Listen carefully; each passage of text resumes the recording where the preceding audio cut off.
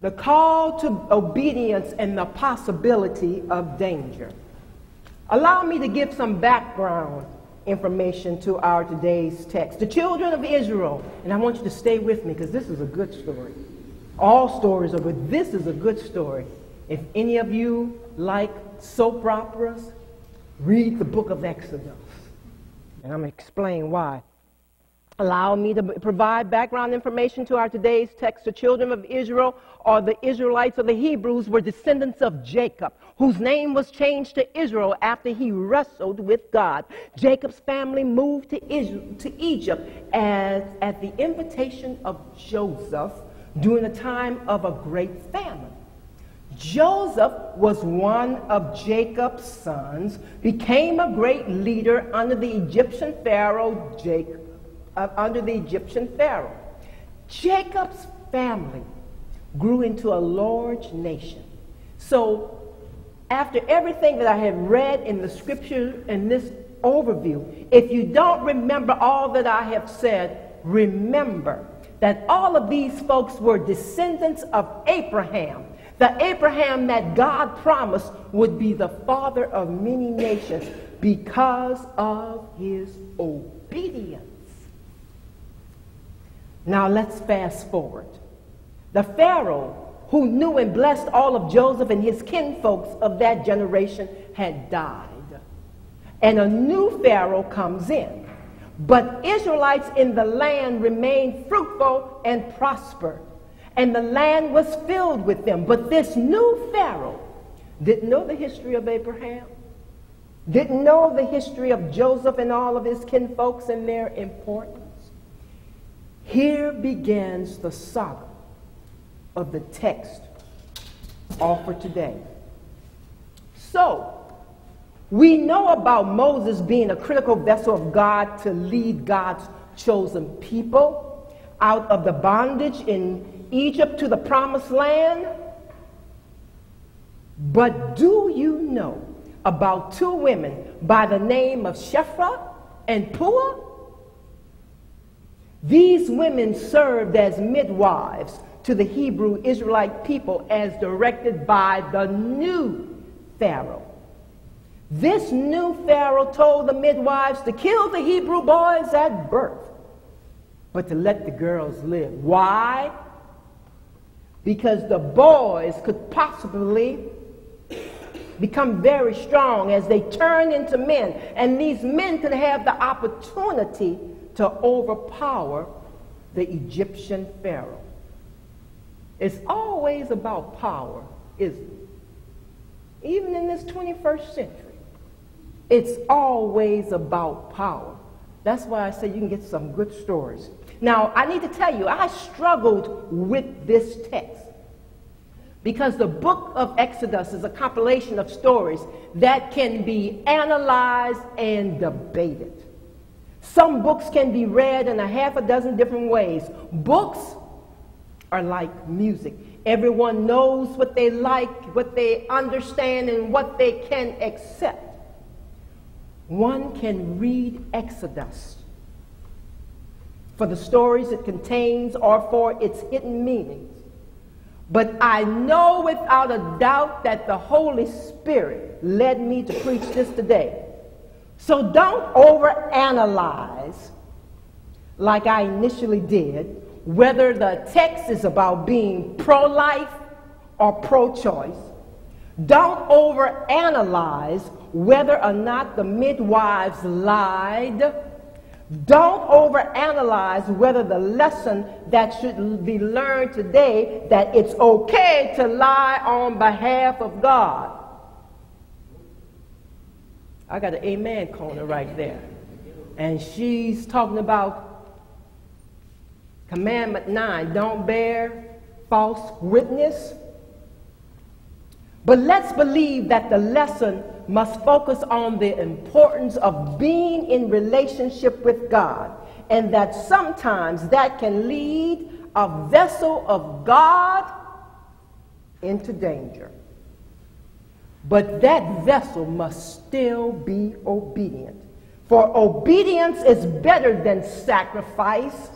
Sacrifice is not limited to giving God tithes and sacrificial offerings. Now look now, that's important. Tithes and sacrificial offerings, that's important. But another type of sacrifice can be not holding on to your emotional safety. The safety of not being ridiculed due to your relationship with God. Being ashamed of God because you may be laughed at because of your relationship and witness on behalf of God. That is what is meant in this text today, because the midwives feared God.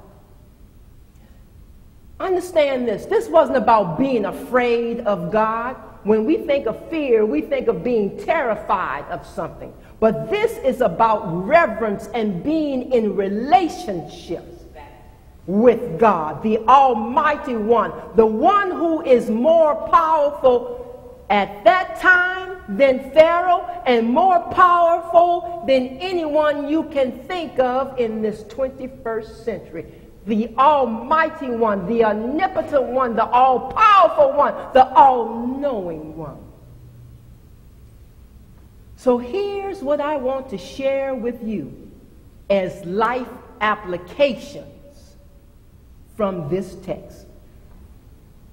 First, nothing stops God's plans. Nothing stops God's plan. Not our personal or selfish agendas or someone else's selfish agendas against us will ever prohibit God's ultimate plan. Why? I just said it. Because God is all-powerful. The midwives knew this and had that type of trust in God. You see, there's always a process with God. Before Moses, there was Shiphrah and Puah.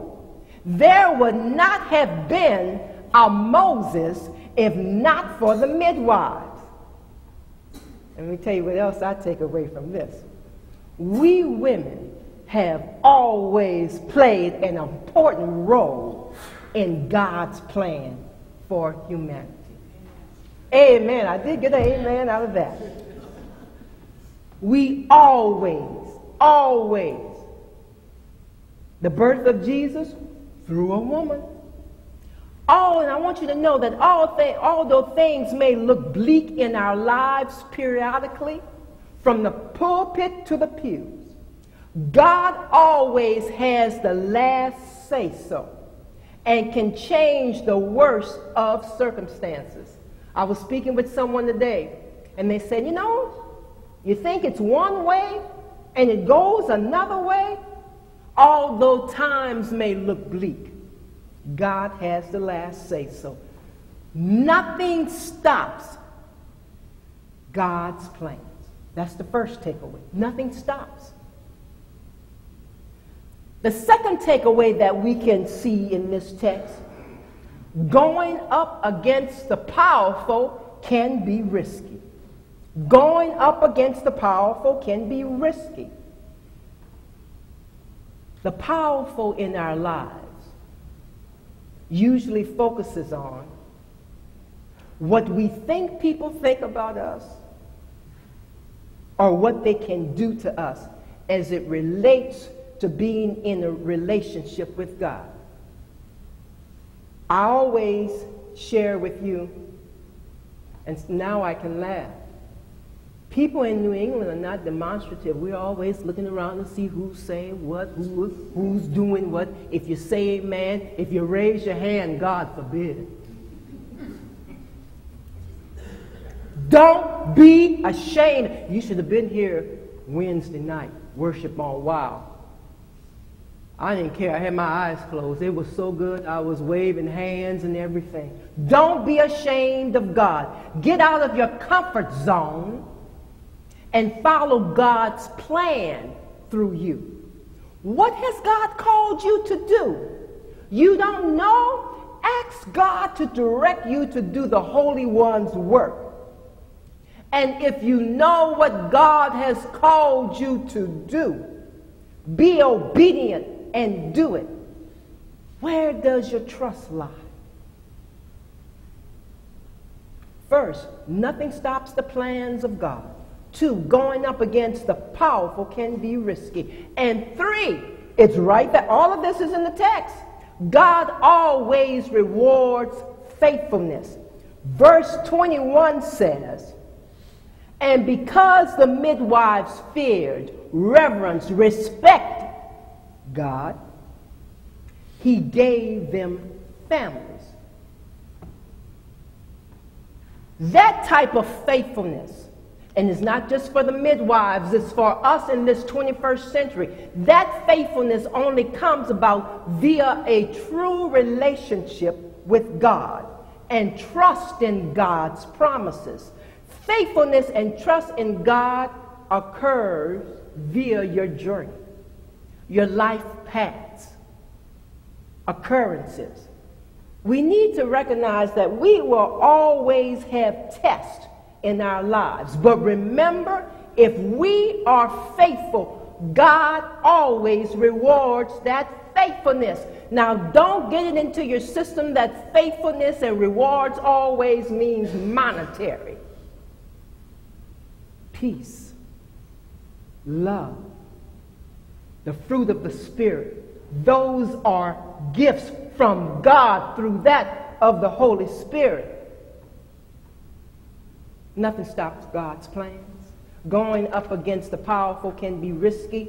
God always rewards faithfulness. The call to obedience and the possibility of danger.